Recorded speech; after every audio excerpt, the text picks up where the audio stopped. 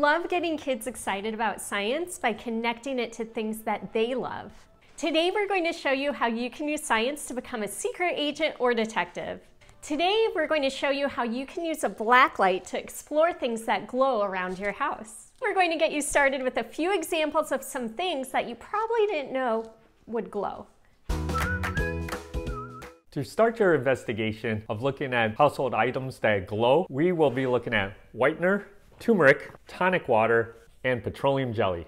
Whitener is an additive in laundry detergents called optical brighteners. It is added to make the clothes look whiter in daylight. Curcumin is the key component in turmeric and is fluorescent. It is being investigated as a possible fluorescent marker for bioimaging in cells. Tonic water appears fluorescent blue under UV blacklight because it contains quinine, a fluorescent compound. Quinine was once used to treat malaria. Because it is bitter, it was mixed by British colonists in India with sugar and soda water to make it more palatable, leading to the invention of tonic water. Petroleum jelly also contains phosphorus, thus making it glow under a blacklight. We're adding new videos every week that you can do at home or even in your own classroom. Make sure to like this video, share, and subscribe to our channel.